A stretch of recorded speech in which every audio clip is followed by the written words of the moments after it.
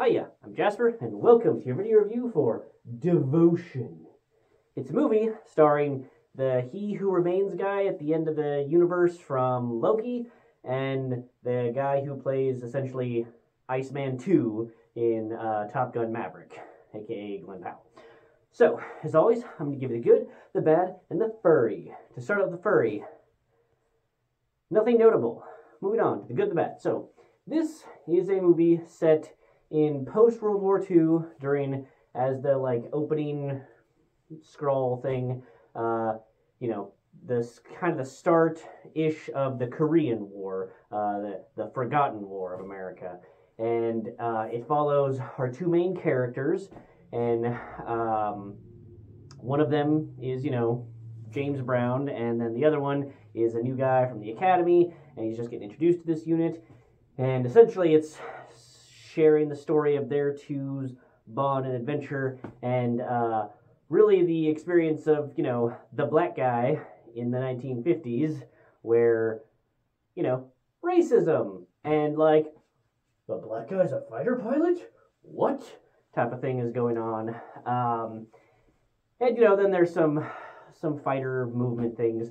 I have to say that I like the fighter aspect of it. Now, it's funny that Glen Powell's in this because he was just in Top Gun Maverick, where they were flying around super fast jets, pulling lots of G's, and then you go to this one, where they're in, for World War II, or post-World War II, fast jets, and it's kind of funny to see the similarities and the differences and how those were shot. And I guess apparently Glen Powell's also an executive producer on this, so, good for him that he's investing his money. Bad for him that I don't think this made a whole lot of money in the box office from what the IMDb said for cost versus box office, so hopefully home rentals. But here's the thing. This movie, really beautiful, lots of excellent shots and footage from aircraft flying around, and even when they were doing some of the close-ups and some of the incoming fire and whatnot that obviously you can't feel it, actually film in real life. You had to do some CGI. That all looked great, looked really realistic.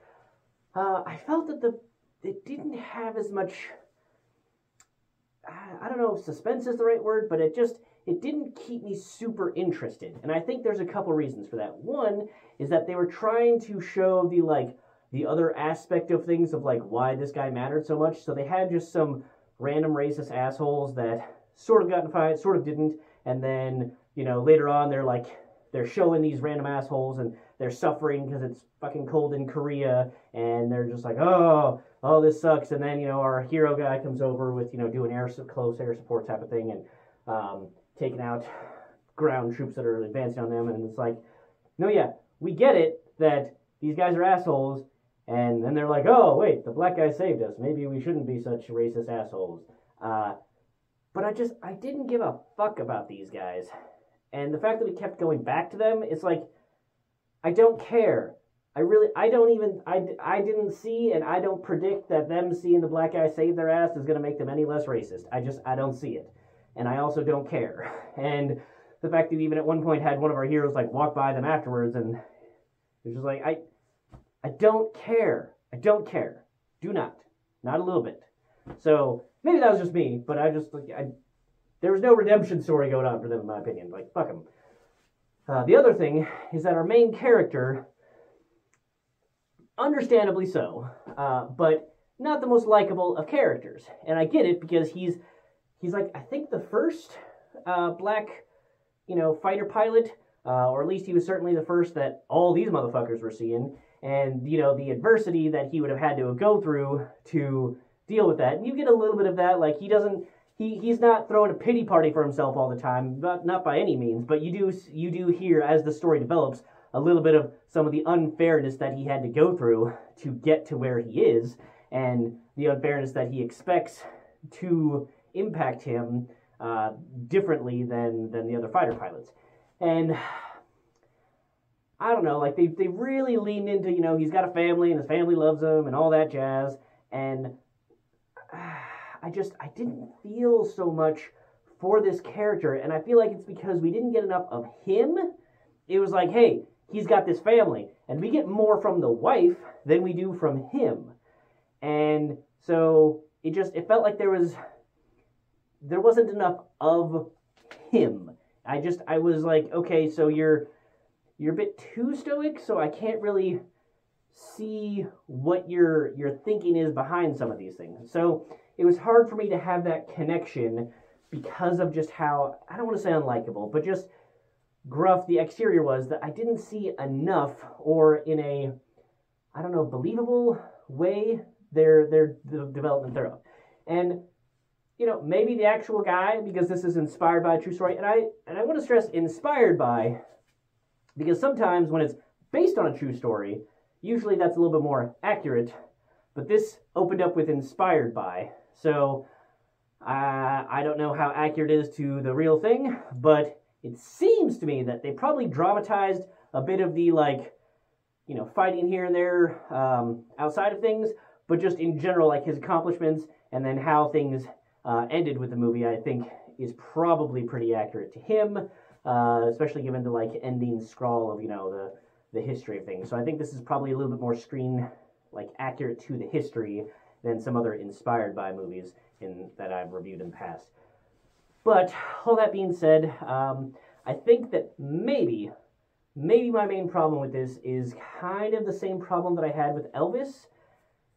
Is that with Elvis, and I didn't know the story of Elvis, I didn't know the story of this guy, and Elvis had some pretty sad things happen to in his life, and the movie, great though it was, had a bit of a sad ending.